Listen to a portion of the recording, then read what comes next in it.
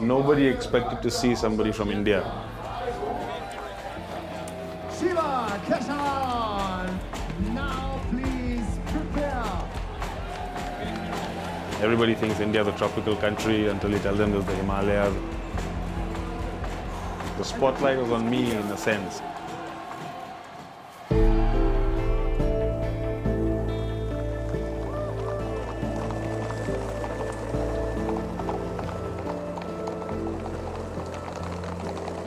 I was always in for adventure.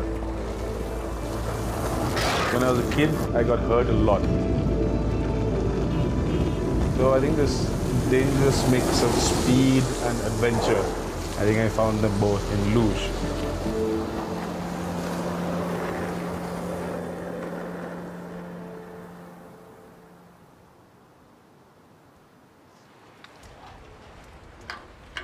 So this sled is what you call a street luge, and this is 10, 20 times faster than the sleds we are used to as kids over here, and which is exciting, but at the same time, you know, with all the traffic and the road scene over here, it can get a little tricky sometimes.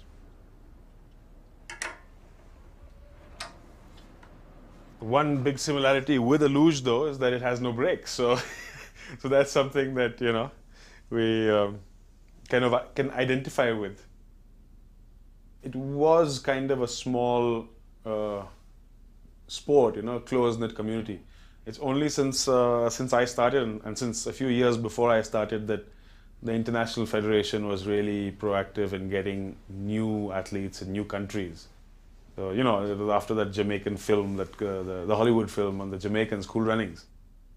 But that kind of, the popularity of that movie, I think it kicked off, you know, a worldwide talent hunt. I need at least 5 points to qualify for the Olympics in South Korea. It's a complicated procedure, but qualifying points come from World Cup races. There are 6 races left, and the next race is in Germany. So, ladies and gentlemen, welcome to the luge weekend here in Altenberg, the last edition in 2017. And now we will see number 27, Shiva Keshavan.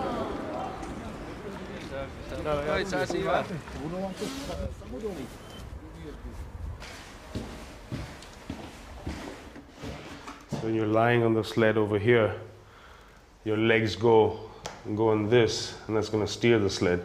The time that you're looking to gain or looking not to lose is very minuscule, and we're talking about thousandths, hundredths, tenths of a second that you know, really differentiate the first from the last.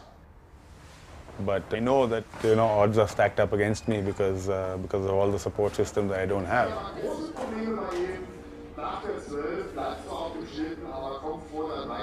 To be in with a chance to score more than 1 point, I need to be in the top 17.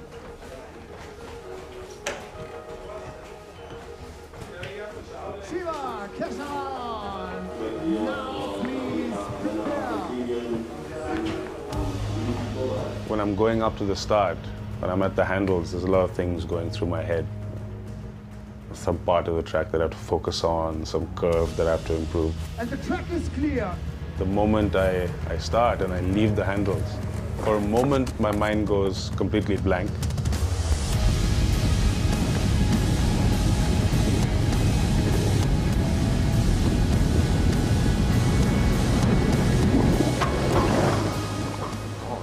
All the things that I think about doing just fade away.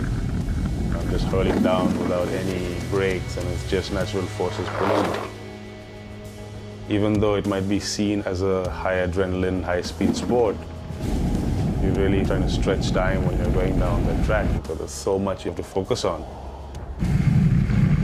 I'm steering over here, I'm holding up over there, I want to be high, I want to exit left of center. People say, how can you do so much?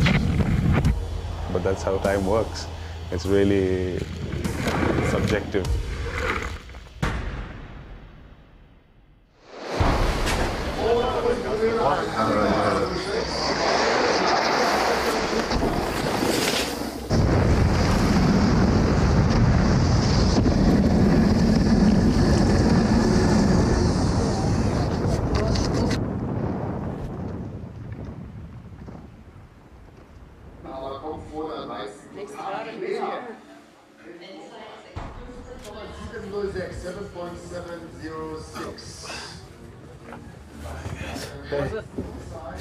Terrible. Terrible.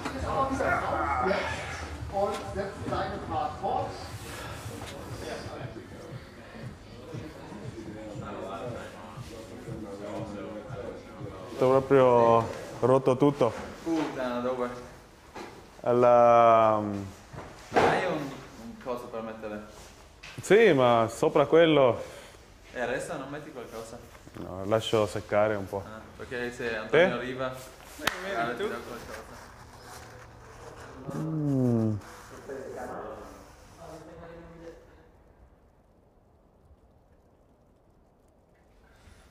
It was like being in a washing machine. I got spun around, thrown to the roof, and my head slammed on the ice. So a lot went on in those few seconds, I guess. But yeah, it's part of the game.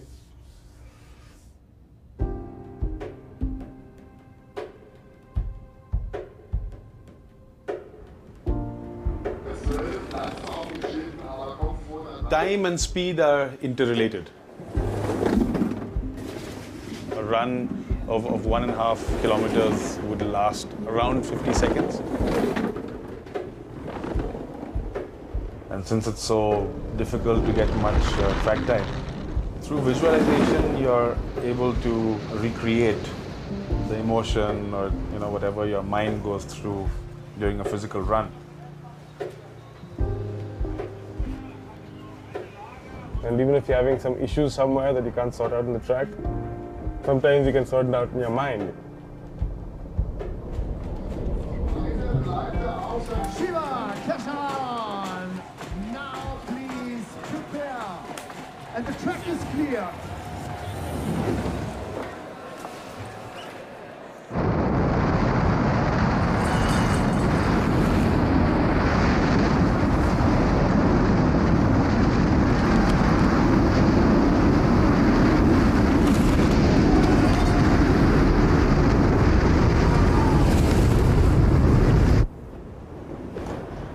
I finished 32nd out of the 35 competitors. But with the year to go, I only need 2 more points to qualify for South Korea.